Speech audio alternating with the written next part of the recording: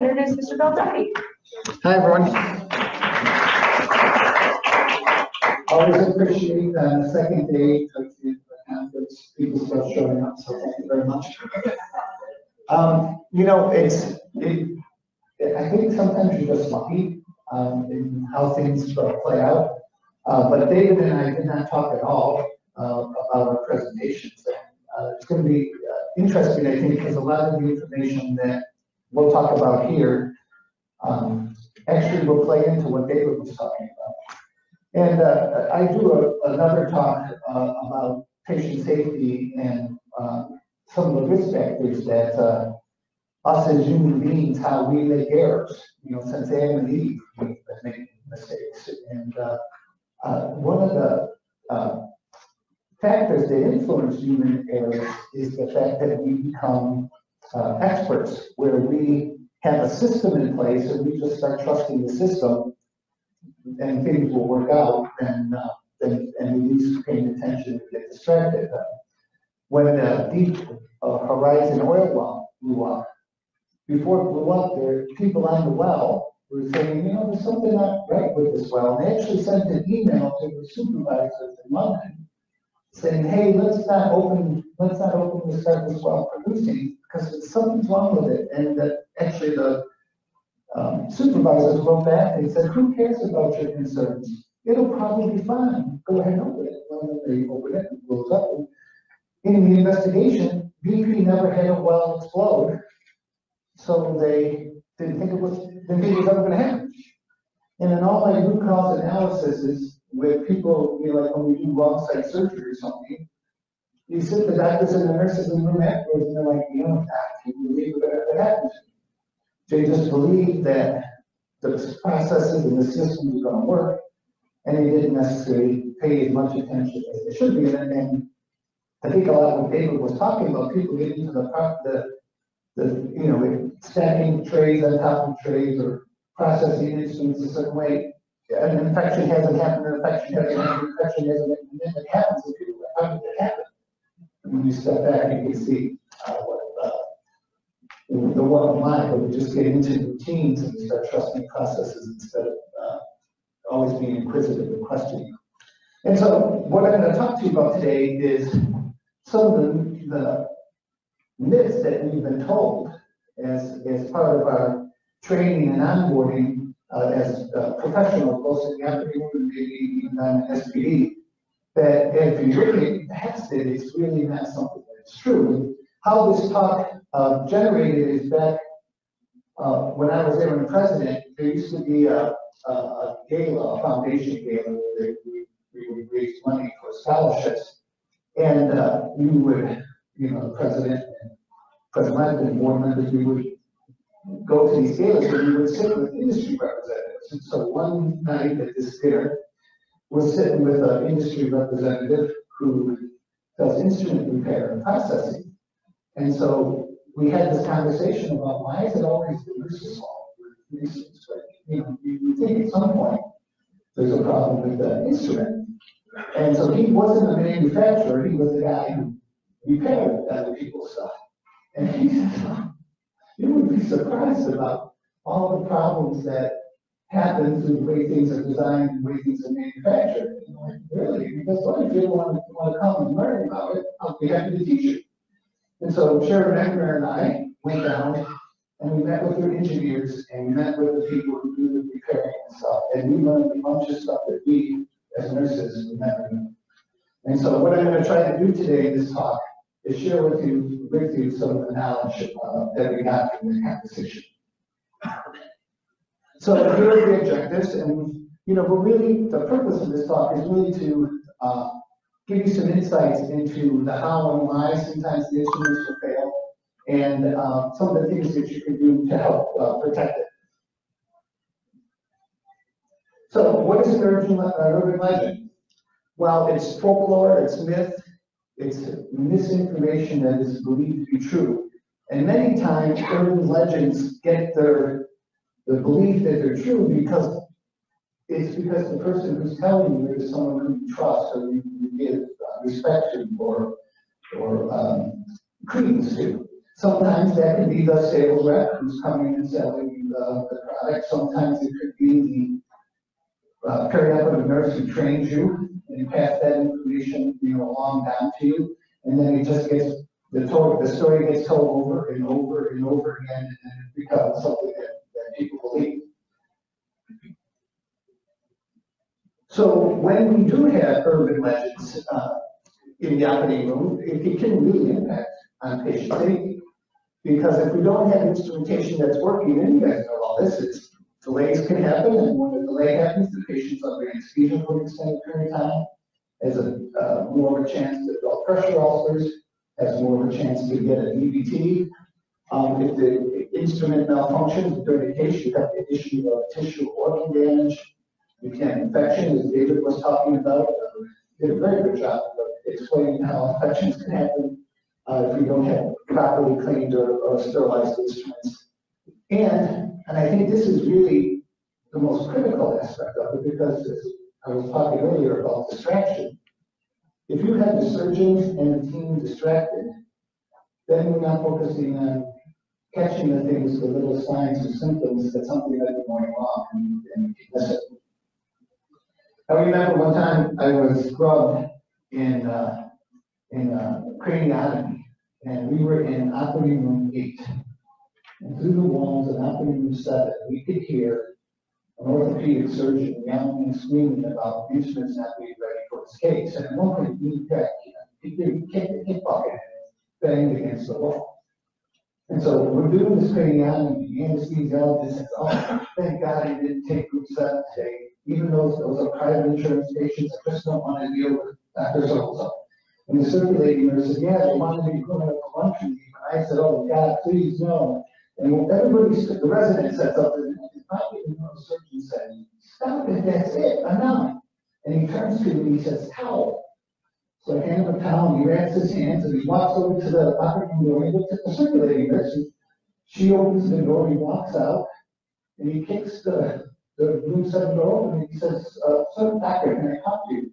And of course, all of us are sticking our head out the door, looking at him, and he says to the surgeon, he says, "I don't care if you want to be a jerk. I really don't care if you want to put your patient at risk. But when your behavior as my operating team in your operating room instead of mine, that's a problem. And I'm reporting this in case of this, so please behave so I can take care of my patient." And that neurosurgeon was a hero to people in the operating room because he called it out for what it was, right? All of us were not doing surgery on this woman's brain. All of us were doing 7 watching the behaviors there. But that's what happens when, you have this, you don't have the instruments right, you don't have things, somebody who's not necessarily of the best personality and mindset goes up, and now the whole team is distracted. There's a movie, A League of Their Own, and the player, Evelyn, she's an outfielder, and she threw the ball to home to try to get someone out, but it allowed runners to advance and they lose the lead. And so she comes running in from the field, and the coach, Tom Hanks, says, "Evelyn, can I talk to you?" And so many times I've had surgeons ask me this passive aggressive question before they start yelling at me. And he says to her, "What team do you play for?" And she's like, "Oh, I'm a peach. I'm just wondering why you would throw home when you got a 2-1 lead, you lost the lead because you don't start thinking you said it." And she starts crying. But I heard sometimes she goes, "What hospital do you work for?" "I work for St. Joseph's." "I was just wondering why my instruments wouldn't be ready." That same mindset. And so anyway, he starts yelling at me, she starts crying. And if you look at that scene in the movie, everybody in the background, all the players are standing there watching this. No one's playing baseball. Everybody's distracted by this moment. And so all of these procedures can cause a patient harm and risk if we're not at the best of our game. And we saw the video clip from David where this man's life has changed because a simple processing of instruments has caused this man 7 surgeries and not being able to use his arm and all that pain. So we're going to talk a little bit about some of the things that could lead to instruments not being available. So let's start debunking some of these urban legends. So, one drill, one case. During a procedure, a drill needs to be turned off after running continuously for how many minutes? Anybody want to guess? 20 minutes? 10. 10 minutes? 1 minute. So 1 minute. So these are, I also have no conflict of interest. I'm not going to talk about anybody's product, not anybody's name, so it's all the debunked. But these are, as David was talking about, you get instructions for use. And so when you buy a drill or something, you're going to get the operating manual that's thrown in a box, and it's about this thick, and nobody picks it up and reads it. But if you did, you would look at it, and each of those manuals have what they call a duty cycle. And so manufacturer A produces 3 different power drills, and they say in their instructions, for every minute that you have it on, you have to then have it off for 4 minutes. And then after you do that 5 times, it has to rest for 3 hours. Now, so that's basically 5 minutes of drill use, and you have to have a rest for 3 hours, according to them in their operations views. Another one, 1 minute on, 4 minutes off, and then 5 minutes.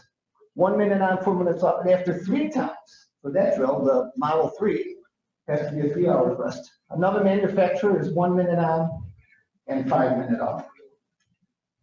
And what that is that if you go home back to your hospitals and you look at the bottom of your drills, there'll be a stamp on it with this circle and this exclamation point on your drill. And if you match that, if you can find your operating manual, so somebody has to go away from it, and you open up the page to that thing, you will see a thing that's called duty cycle. That's what that element is. And the duty cycle is the amount of time a drill can be used before it's required to cool down, because the heat builds up inside the drill.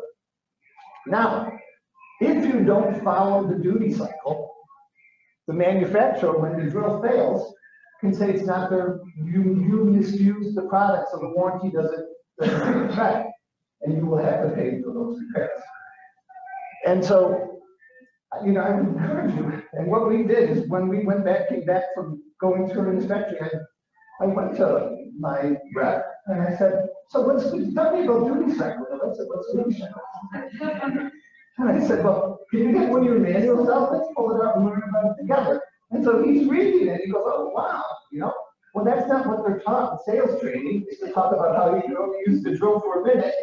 Oh, doctor, take my drill, my brand new drill, use it. But by the way, you only use for a minute, and then you have to let it rest for 5 minutes. Nobody's selling that way. But from the company's perspective, from the legal perspective, they understand that the heat can build up in the drill and the instrument, so they're claiming that you should only use it in this process. So let's talk about another one where somebody comes into you and says, oh, hey, you know what, we can save you money. Instead of buying regular scopes and having a whole bunch of regular scopes piled up on your shelves, why don't you spend a little bit more and get autoclavable scopes? So you can reduce your inventory, you can have these scopes turned over much quicker, and you can use them. So, autoclavable scopes can be flashed in an unlimited time without them being damaged. True or false? False. Absolutely. So, each flash cycle subjects an instrument to 15 to 20 times more stress than normal sterilization. And while these instruments are manufactured to be able to survive an autoclavable cycle, the manufacturers recommend, again, in the instruction book, they should only do it as a last resort.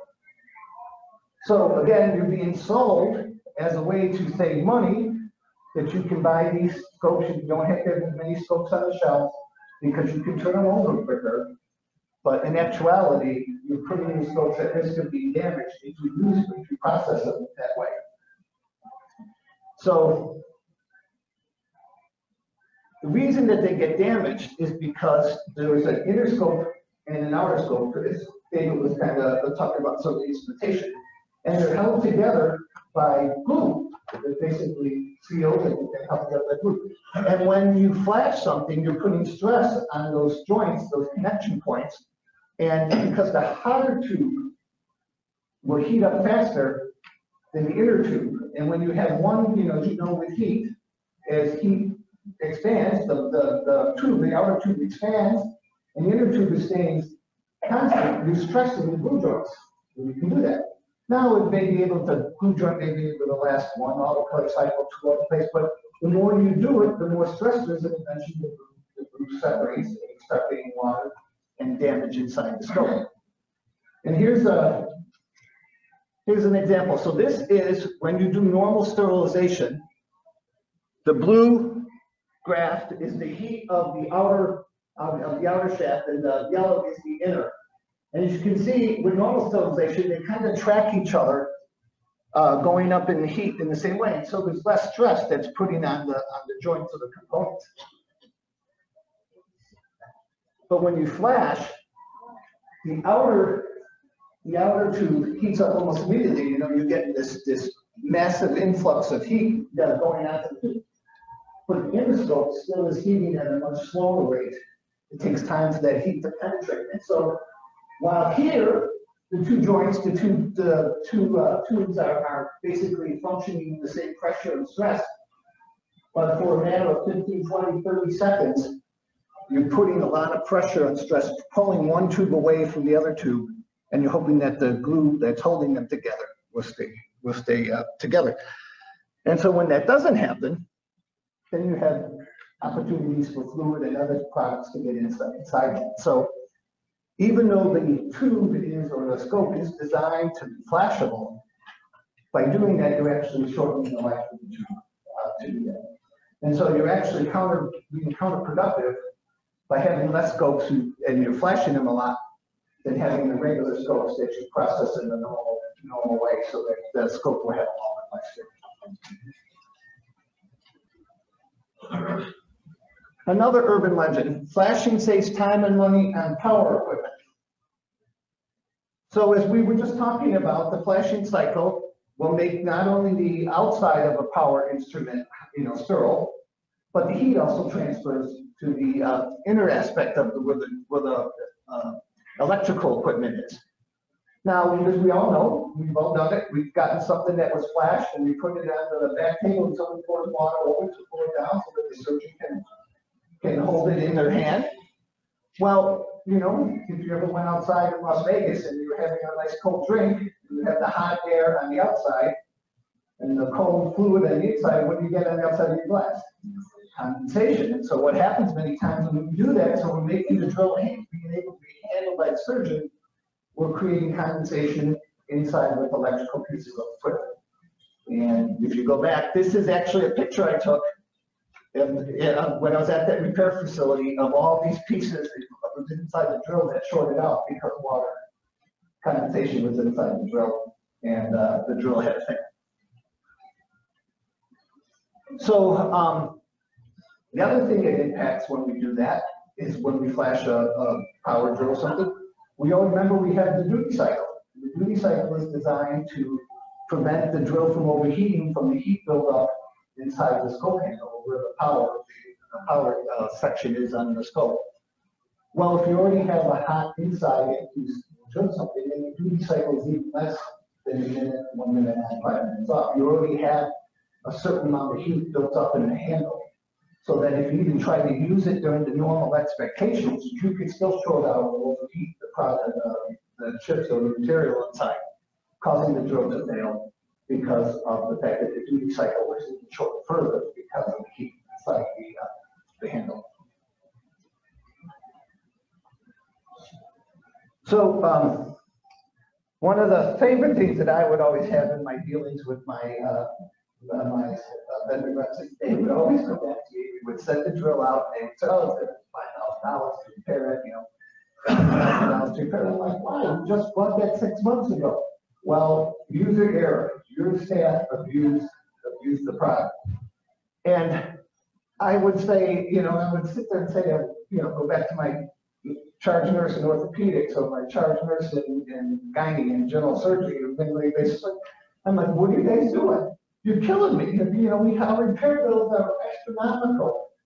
And then I started realizing, how can it always be our fault? You would think, even in Vegas, you put $10 in the machine, at least one time you're going to win $3 back. You can't always lose because nobody would keep coming here. Sometimes your people can't be at fault. So, I've actually said this. I'm like, one time, and this, I'm going to show this next slide because it was a thing that happened to me. I said to my church, I said, these things are designed to work together. You screw them on and you screw them off. Why are we damaging them? Well, with my friend, when I heard this, is that he said, many camera couplers are made of aluminum. And he says, aluminum is great if you're going to screw something on and keep it there. But he said, screwing it on and screwing it off, we all know, if you've ever seen the back of an air conditioner, those aluminum things are all that because aluminum is very valuable. And so because of the constant, even if your staff may not be paying 100% attention, the fact that people are, going to case, doing surgery on someone, they're going to be screwing something on, they're going to screw it tight to make sure it's tight. The product and material is not designed for repeated multiple screwing ons and screwing up. And so what the question that we really should be asking our vendors is, when you go to buy equipment is, what material is this made of? When you say, oh, here's a couple, is that steel or is that aluminum? The other question I started asking is what did your research and development tell you is the expected lifespan? How long can I expect this couple to work under normal use situations? And can you show me that test result?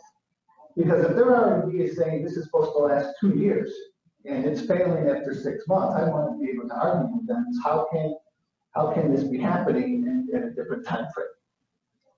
My favorite question was, based on your repair history documentation, what % of the time do you as a company classify the damage as user? So if they came back to me and said, oh, about 50% of the time, well, if they're coming back to me and every time saying 100% of the time it's my staff's fault, then I'm going to say, wait a second, are you saying that we're less than all the perioperative nurses in the rest of the country? We were 100%. So then that actually got me a lot of times that they covered it because it can't be always us. If your history shows that it's 50%. The other thing we did then is we started talking with the staff about the fact is that people may not even notice that that's a aluminum product. So they say, hey, you got to be careful with these because these are designed not to be able to take the wear and tear that maybe stainless steel or something else that you design. And so we would spend some time educating the staff. And this really came a lot out of our Just Culture initiative that we put in, is that we're not going to be placing blame first. We're going to investigate, we're going to try to understand, we're going to talk. And it really kind of lowered my anxiety level of seeing my repair budget count even ridiculously out of whack. And I actually was able to make some progress reducing that by having conversations with these vendors about those questions. But it also got my staff and everybody to realize that we weren't pointing fingers at each other. People were being frustrated. The other thing I would recommend, if you're having a problem with a lot of repairs, is phone them out, talk to your colleagues at other places, see if they're having the same issues. And then maybe form a joint venture of conversations with the representatives about how is that here now we have 2 sites having the same problem where you're saying it's always our fault on how products are and repaired. So I want to step away a little bit about the power instruments and sort of talk a little bit about how, kind of follow up what David was talking about, is how we process instrumentation and how that can have an effect on our patient safety. And this was from a talk that I heard from Dr. Alpha, who was a microbiologist up in Canada, where she, as part of her research interest, was looking at the failure rate of total alpha plastic surgeries in Canada, why patients had to have their hips failed and had to have revisions done. And so it sparked her interest, and she started investigating this and saw that there was a problem with how we are processing devices and implants that could impact on how patients are, the success of their surgery. So we know that implants are single-use devices, and we know that part of implants include screws and drills and not drills, screw bits and plates and other things. And so, you know, we looked at that, and so wires, thank you, and it's right there for me. If I look at my own slides. And you know, we know that they're made of steel and titanium and other polymers, and so why would they be looking at how the processing impacts them and fails? So in her studies, and she was looking at this, they found that 51% of joint failures had to do with what they call aseptic loosening, where for some reason the implant was not connecting with the bone or tissue material that was trying to hold it together. And as they looked at that, one of the things that she looked at was how is there an impact from the way that we do surgery that could be influencing why there's a lack of adhesion between the screws and the plates that are going inside. And so she did a study of instrumentation with material, and this was before the material was cleaned, and then this was after. And she found that many times the instruments had more of a carbohydrate or an endotoxin or lipid-based coating.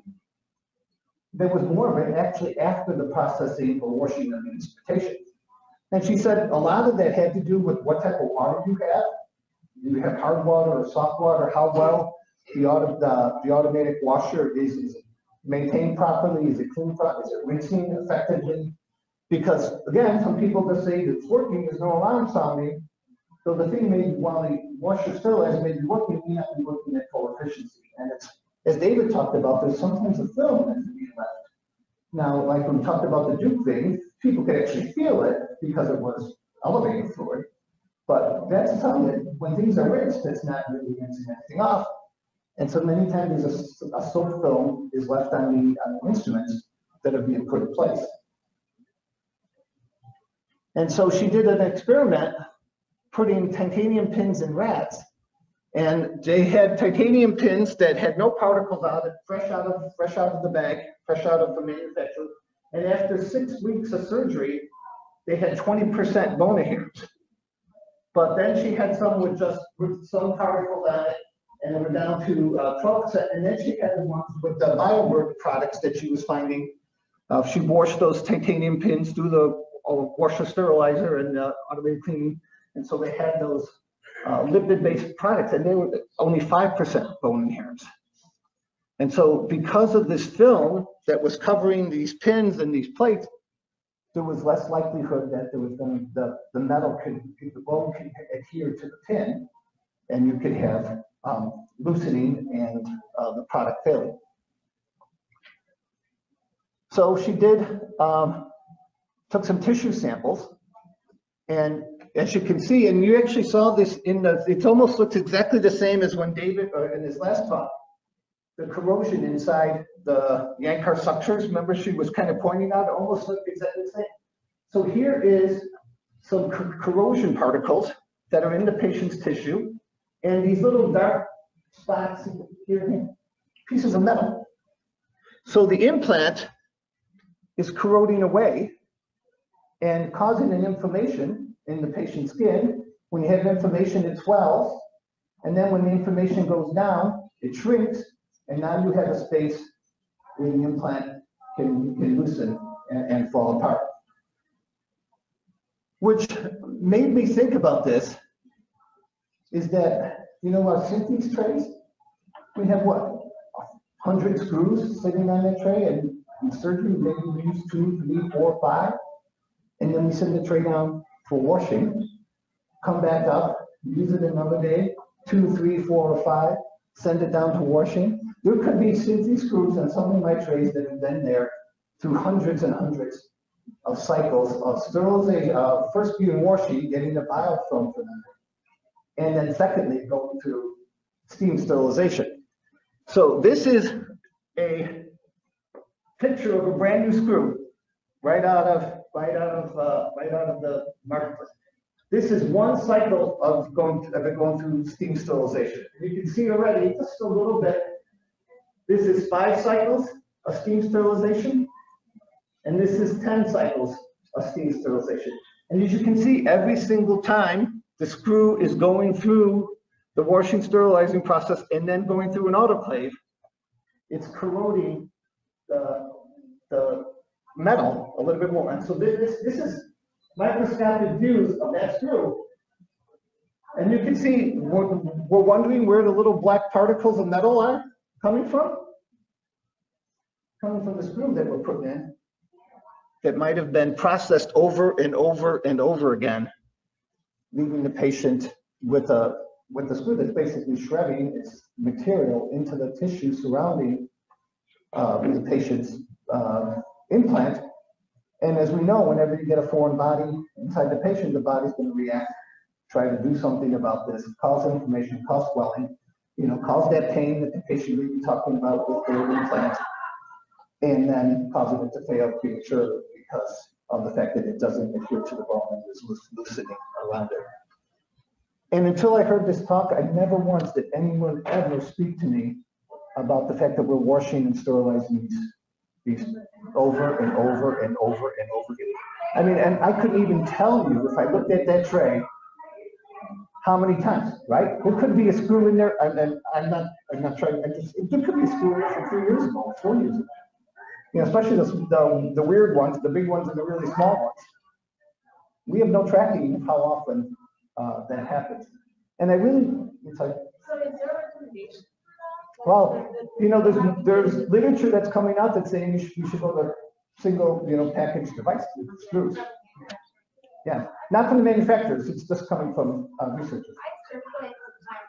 I know, like, when we're doing spine surgery, they'll say these screws in and out. Yeah. They weren't counted. What do they do with the outs? Do they put it back in the tray and they go back to SPDs? They shouldn't be put in. They should be. Yeah. Yeah, they should be. They're supposed to be single use. Yeah. When you're talking about this, I can only think about my vehicle and I don't wash it constantly. But it looks like it's clean. I know that it's not. Yeah. Yeah. And again, you run it through the car wash and it looks clean, but you can still see some. Right. So that's what's saying the automatic washer are not going to totally remove it's going to look clean. Right. Yeah.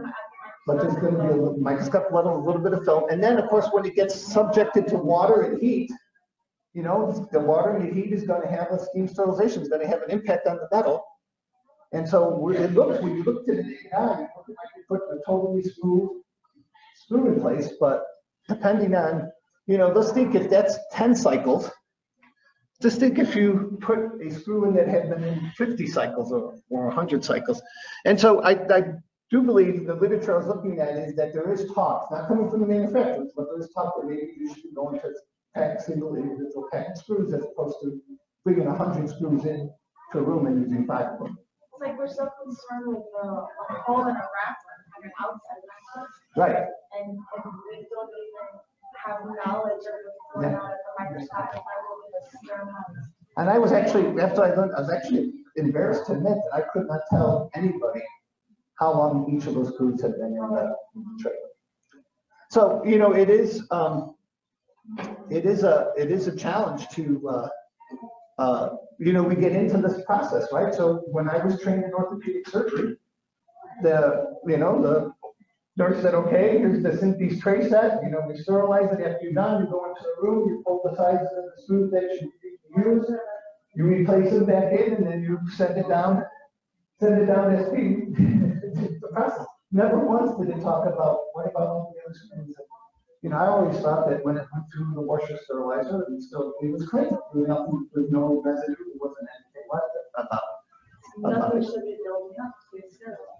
Yeah. And so it just really opened my eyes that what I thought was best practice and what I was trained to do actually isn't, because somebody took the time to say, why are we having so many, why are hips, like she said, why was hips failure being because of the prosthesis weakening? Why wasn't it attaching to the bone? And, when she started investigating it, I remember sitting in the audience going, oh my God, never really thought of that. So she was nice enough to allow me to use her slides to go ahead and bring this forward. So here's another picture of a screw, and this is from a surgical materials testing laboratory. And this is a picture of a new, brand new unprocessed screw.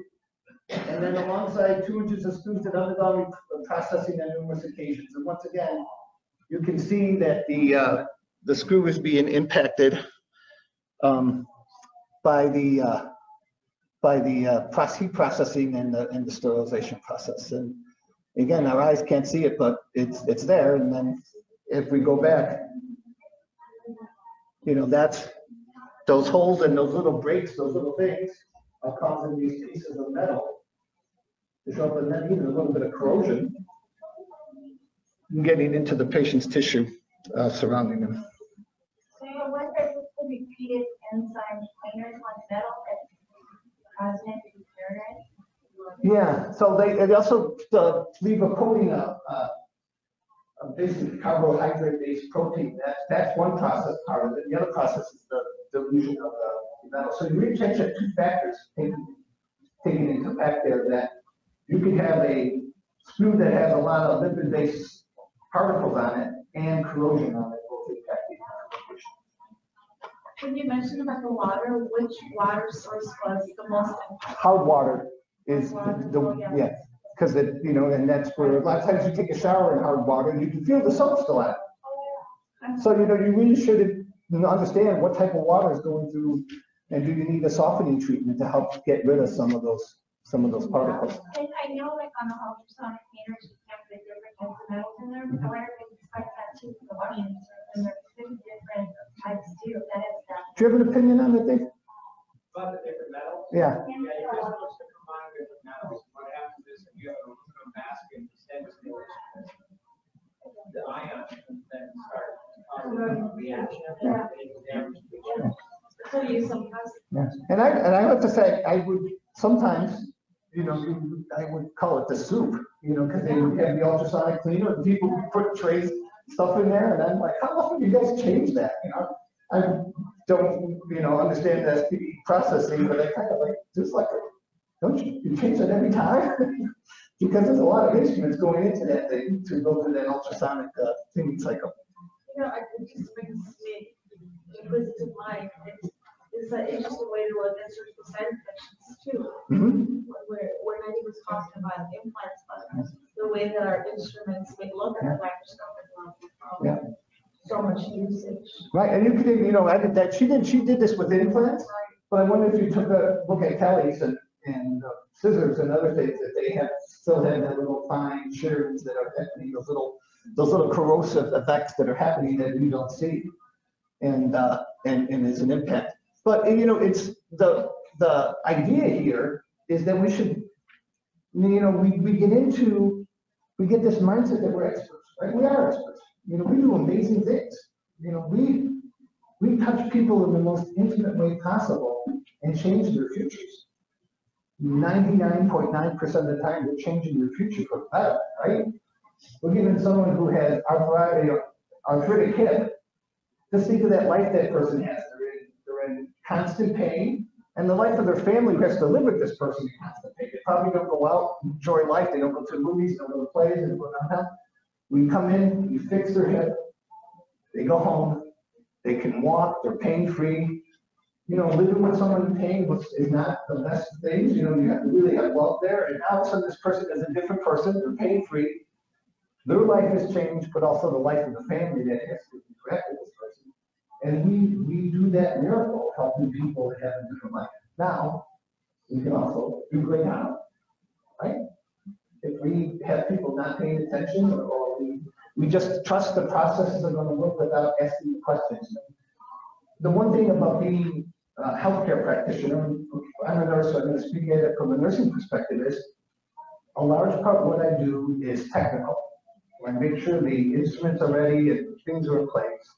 A large part of what I do is I care for this person as a human being. When the operating room is probably the most dehumanizing experience anybody ever goes through.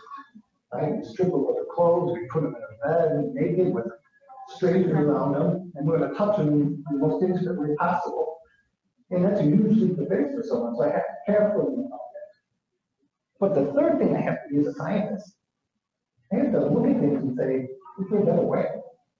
You know, there's a lot of people who just do things because someone told them 20 years ago, and we really have to step back. And the problem with nursing is it takes 10 years from a nursing scientist discovery to being adopted into practice. We have to speed that up. I think our problem as a profession is a huge gap between the scientists of nursing and the academics and those of us in operations. We don't tend to talk as much. I would talk to my Department of Surgery chairman, who was also a professor at Northwestern University School of Medicine, and I would say, Dr. Winchester, we want to look at doing things about ways to implement the timeout process and method. He goes, well, let me talk to the dean of medical school. I'm like, why are you talking to the dean? You're the chairman of surgery. But he always said the dean in the medical school and the residence training program always influence how they're going to do things in the operating room. I never talked to the dean of the school of nursing, you know, at Loyola University, to the medical center. We never talked to the dean. Let's go ask the dean of nursing if we're going to make a change in nursing processes. But I think, you know, the physician relationship with science and medicine, they still keep that relationship many times. But we graduate from nursing school, 90% of us never donate even to our alumni club or anything. We just kind of graduate and go out. But there's a lot of science that's out there that you guys are here at conference, so you're on the good side. But you, as nurses, the lounge visitors, who never go to conference again, or never pick up a journal, never do anything. What they do has likely that impact. I was actually an expert witness on a case where a 22-year-old woman came in for a hysteroscopy, 2-year-old child, 22-year-old husband.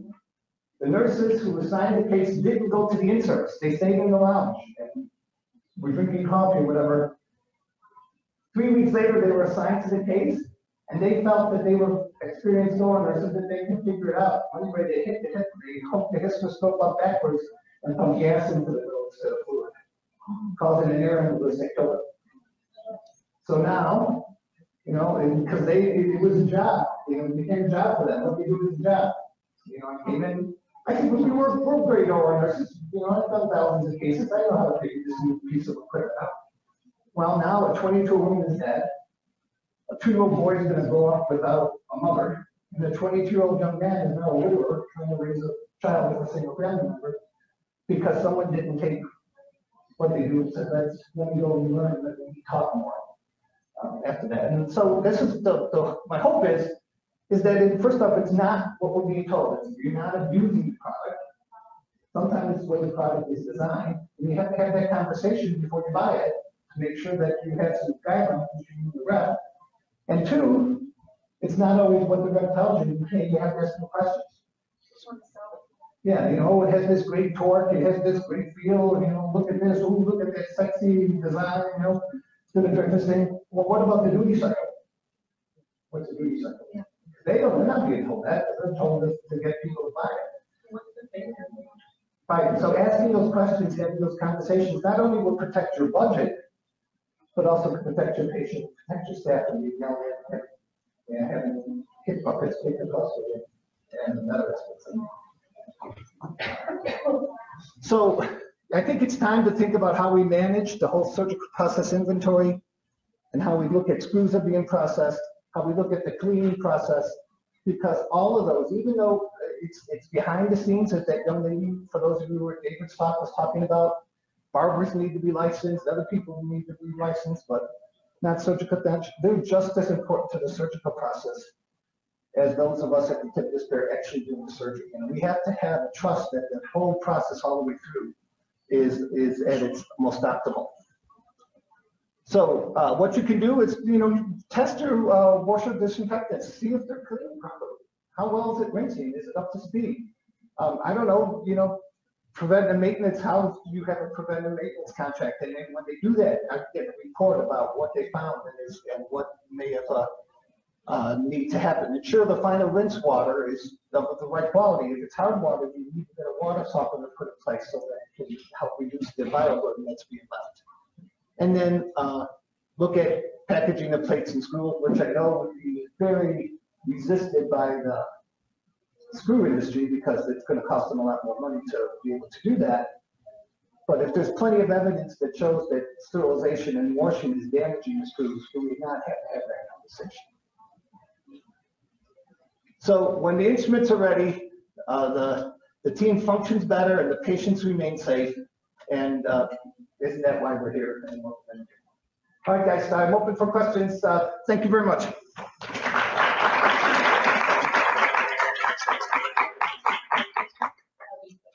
I'm sorry? Maintenance of the equipment, how often should we have somebody come in and take care of all of that? Well, you know, that would be, again, in the... And all that. Yeah. I know bigger hospitals do it differently. Yeah, but I would, you know, so at least for the, like the motorized equipment, that should be all in your use, instructions for use manual. So that, you know, but I know a lot of times, for example, I would say to the OR manager, when I became chief nursing officer, I'd say to the OR manager, why are you $150,000 over budget? She said, oh, you know, that's for the preventive maintenance. We forgot to do that last year, and so there was no expense, so that's why it wasn't budgeted this year. And I'm like, wait, you forgot to do preventive maintenance? And for those of you who heard my talk on Sunday, the problem that we face is that there's so many problems coming to us that we get distracted, right? You really have to have an organized method to make sure, or have somebody delegated to make sure that the preventive maintenance is happening, that people are following the changing of the water in the instrument tank, because there's so many things to remember, you know, and human factor says that brain can only remember so many things, and then when you add something on, something falls off. And so we really have to help, you know, have structures in place that can make sure that we don't forget when preventive maintenance is done, and don't forget when things need to be changed. And so going to instruments, that would be a conversation with the representative. Now, of course, the problem is, no, I'm talking about regular instruments.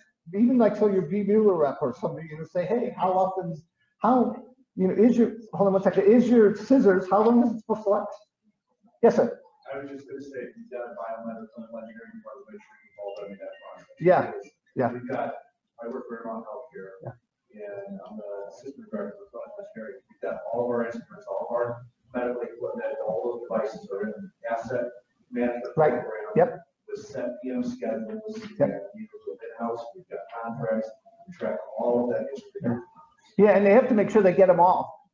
You know, one day we counted how many pieces of equipment an operating room nurse needs to work, be able to work, issues that he or she's going to be on call. It came out to over 450 different pieces of technology based on all the different specialties. Now, you know, we were a community hospital, so we didn't have our team on call, we didn't have our orthopedic team on call, we didn't have our neurosurgery team on call like many academic medical centers had. So our nurses had to come in and be able to do a lot of different things. And, you know, it was a tough ask, but if you're a neurosurgeon in the middle of the night, you're saying to an orthopedic nurse, operate the CUSA, she goes, I don't know, why do this? You know, why press this button? You know? So, but there's all this, that's what we fought so much to keep our in-service training going, that we would give time for opportunities to people to train in pieces of equipment and try to rotate that. But making sure Biomed knows that all that equipment is there, tracking, because a lot of hospitals are outsourcing that to the company. Okay, great. Deborah, thanks for coming.